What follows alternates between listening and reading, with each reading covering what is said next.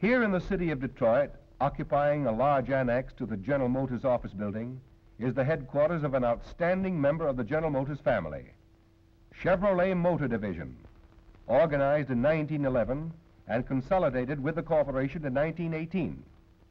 The demand of the motoring public for Chevrolets has created in this unit the world's largest motor car manufacturer, with operations so decentralized that it has spread employment in 17 communities where factories and assembly plants are located. It produced and sold over 1,100,000 units in 1936.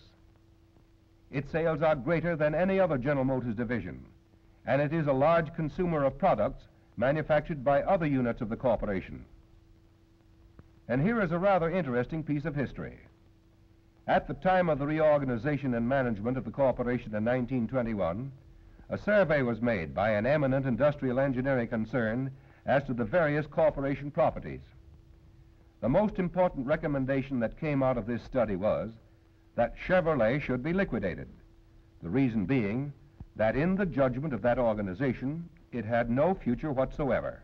Chevrolet's economic record, and particularly the success of its management over a very extensive operation, is outstanding among General Motors units. Chevrolet's position of leadership in the highly competitive low-price field is one which is not easy to hold. But that position is amply justified by the quality of its products, as well as the aggressiveness with which its products have been merchandised by dealers and salesmen all over America. Aside from the profits and the prestige that comes from such outstanding leadership in the greatest of all industries, Chevrolet has made important contributions in the way of personnel.